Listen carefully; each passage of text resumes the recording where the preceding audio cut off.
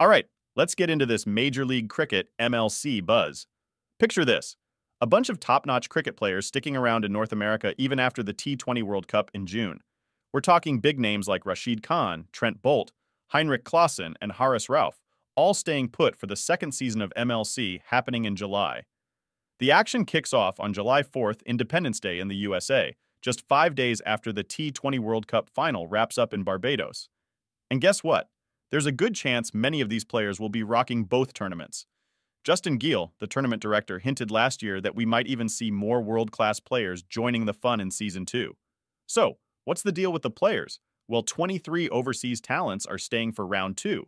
MI New York leads the pack, holding on to 7 players, including Nicholas Pooran, the hero who smashed 137 not out off 55 balls in last season's final.